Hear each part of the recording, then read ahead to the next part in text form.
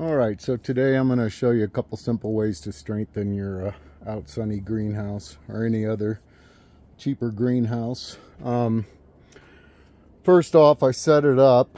I made a frame out of double 2x6 with some adhesive waterproofing on top, and semi-leveled it. I wasn't too concerned, and I wasn't concerned about filling in the bottom either.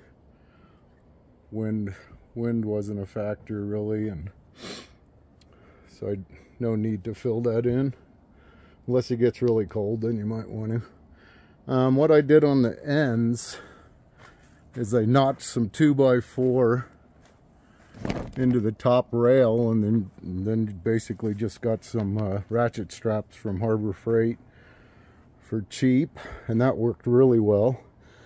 Then I put some 1/2-inch conduit straps about every 3 feet or so. And I did get a little snow, so I did prop up the center of the unit with just a stick at one point. But now my plants have made it through and everything is good. So I paid $154 for this greenhouse, and it's 24 by 10 by 6.5.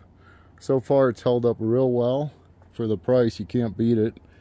The wood and waterproofing was probably around $200, so looking at about $350 here.